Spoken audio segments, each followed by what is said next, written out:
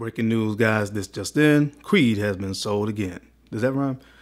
Breaking news, guys, this just in. Creed has been sold again. It does. Listen, I have mixed emotions about this because I'll tell you about it. I'm not going to get into it right now, being this close, but let's talk about it. All right, Creed, it's been sold again to another company. This happened recently. So I want to talk about the brand of Creed briefly versus kind of the brand of Armaf, because you know they clone Creed's fragrances. I got some thoughts. I want to share them with you guys. I just need to talk. All right, let's talk. What's going on, YouTube? I'm Darren, the bow tie fragrance guy. All right, on this channel, guys, I talk about fashion and fragrance as well. So if you're into fashion and fragrance, subscribe to the channel. Make sure you hit the bell icon as well, so that way when I upload a new video, you'll be one of the first people to get notified. All right, guys, so I've already spilled the beans, man. Creed has been sold again. This time they were purchased by a company called Kering, which is like a multinational company that specializes in luxury goods. I think they also own Gucci, Bottega Veneta. So there's a lot of very big name fashion luxury brands that they actually own, and now they have acquired Creed. If you guys remember, I want to say it was 2020, Creed was purchased by BlackRock Incorporated, I think, and now it's been sold again to Kering. So I don't know, man, what does that mean for the brand? I kind of want to get into that, and just kind of talking about how I compare Creed fragrances now versus the clones, and the clone brand, of course, Armaf, because to me, Armaf probably overall has done the best job at kind of replicating the Creed fragrance DNAs. So I just got some stuff I want to talk about really quick. So I'm gonna run the intro. When we come back, we'll get into it. So if you want to hear my thoughts, you know the routine. Keep it locked right here. Let's get it. Let's get it. Let's get it. Let's get it.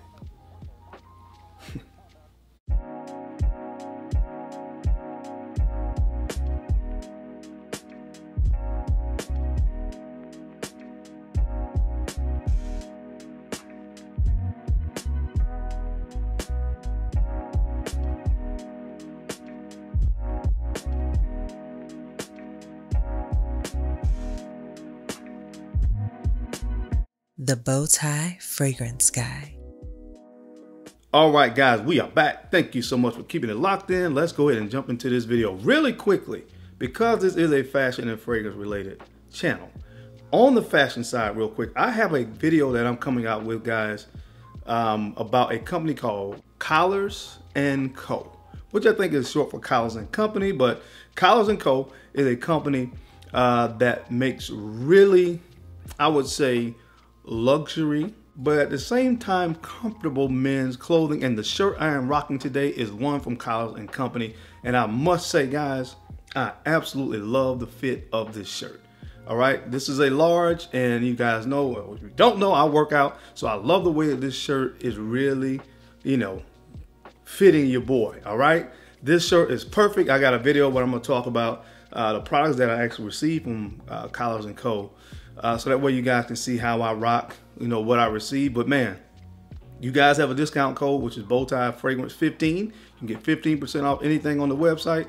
This video is not exactly about that, but because I'm rocking the shirt, I want to go ahead and tell you guys about that. I honestly don't know if that video will come out before this one, but if it does, just excuse me. Excuse me, all right? But this shirt, man, listen, guys, I love the way this thing is fitting. It is perfect.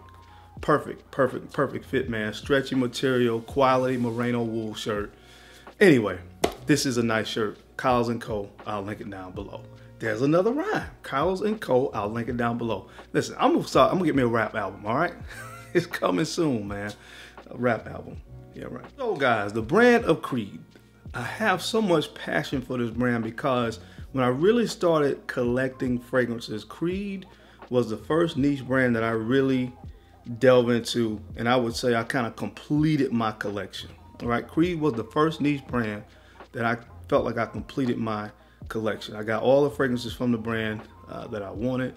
I've done countless videos on the channel about the brand. I've never been sent one bottle of Creed, you know, all purchased with my own hard-earned money. So again, I really have a passion and a special place in my heart for Creed fragrances.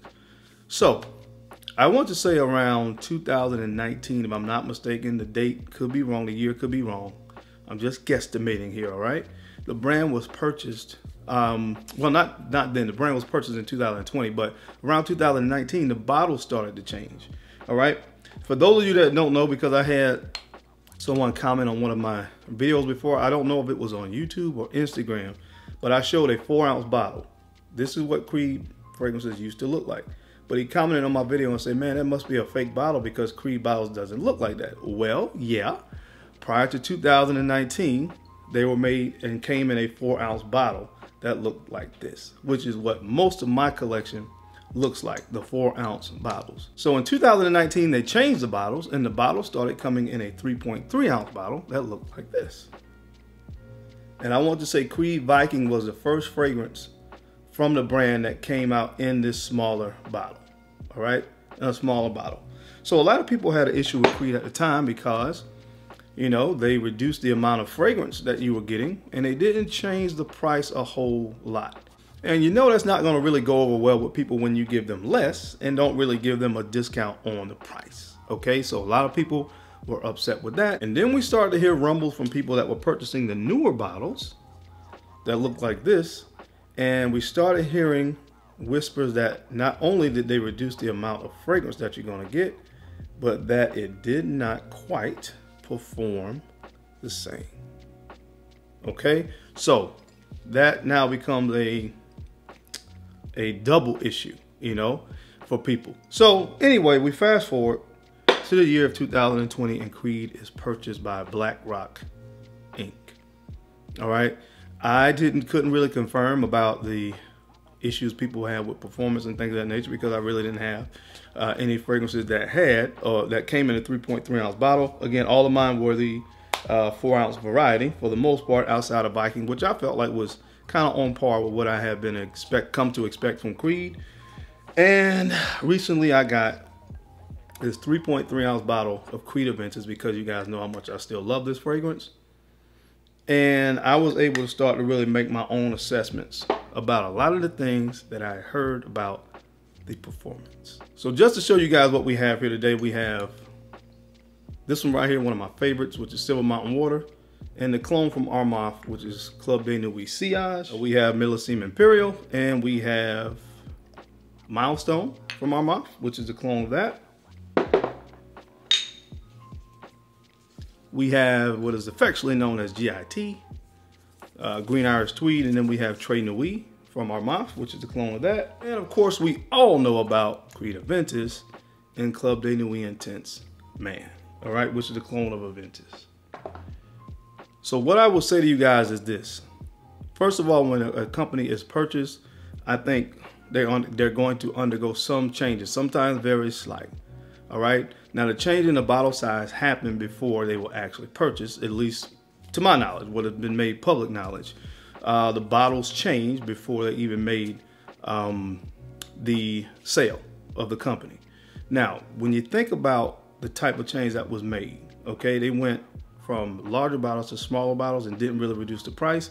To me, that was already a sign of things to come, as far as changing, and maybe not potentially for the better, all right, because it wasn't a change that was well received. Now, of course, if you had made a larger bottle and kept the prices the same or reduced the prices, people love that. But when you reduce the size of the bottles and give you less fragrance and you don't really change the price, people don't like that. Now, if you just compare the bottles that I have from Creed, the 4-ounce bottles, to the Armaf fragrances, I told you guys before, me personally, because I do this and I'm so into fragrances, obviously I can tell some differences between, I can tell a difference between this bottle of Creed Aventus, what I smell with this, and Club de Nuit Intense Man. I smell a difference, okay? It's not 100% accurate.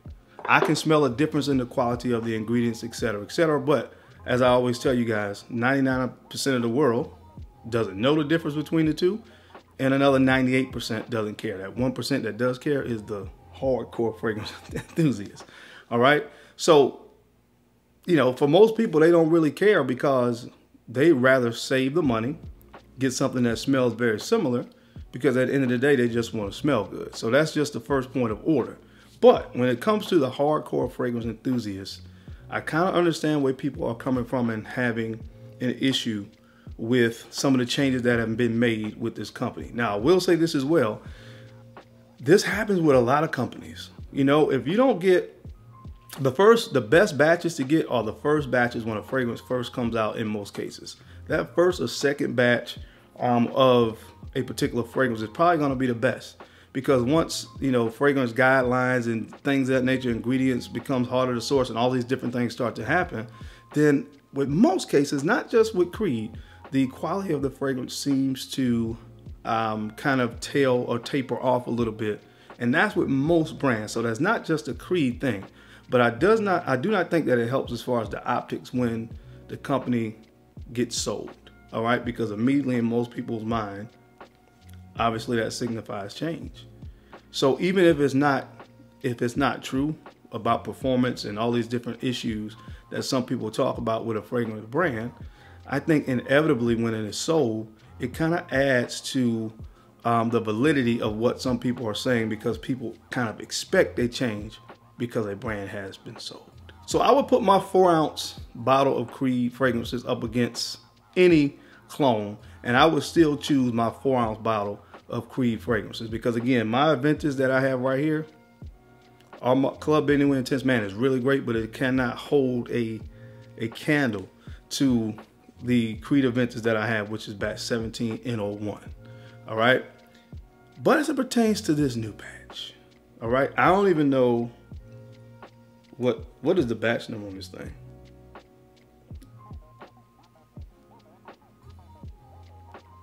This is a zero. What is this? A01A. I don't even know how to decipher the batches anymore. So I don't know when this was made. Okay. But I will tell you that when I compare these two, not even just to talk about Armaf yet, but when I compare these two, this fragrance is definitely different from this. All right. And I know batches, you got a lot of people that's really into this stuff. They talk about batch variations of Aventus and stuff like that. But I think it's more than just batch variation. This is just not quite what this is. When I just put my nose to this from the atomizer, this is not quite what this used to be. And again, that's not just a Creed thing, in my opinion, but when you're such a popular brand, things are magnified. All right. That particular batch of Aventus, I get 7.5, 8 hours of great performance. With this one, I got about 5.5 hours. All right. So the performance is not what it used to be. And again, the fragrance overall is just not quite what it used to be. Now, comparatively speaking to most other fragrances, it's still dynamite. This is still one of my favorite fragrances in my entire collection. And I'm going to rock the heck out of this new bottle, because as you guys know, I'm trying to hold on to the old one.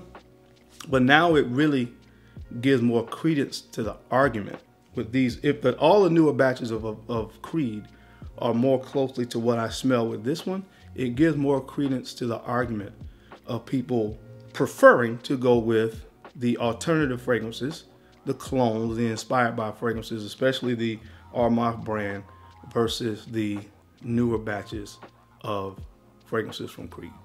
I will sincerely say, comparatively speaking, most of the fragrances I have from Armaf that have cloned a Creed fragrance are in that 90 to 95% percentile as it pertains to capturing the essence of the DNA of the original fragrance. And I get really solid performance out of all of these fragrances. There's nothing here that from Armaf that I get less than 6 hours of performance. So performance is definitely acceptable. So then you start talking about the price. And of course, Creed fragrances around $350 to $400 for a 3.3 ounce bottle, and Armaf for 30 bucks. I understand for most consumers, it's kind of a no-brainer. But at the end of the day, people do what they do and they like what they like. I'm not trying to sway you one way or the other. This is something that I wanted to talk about because when I saw that Creed was sold again, it got me to thinking.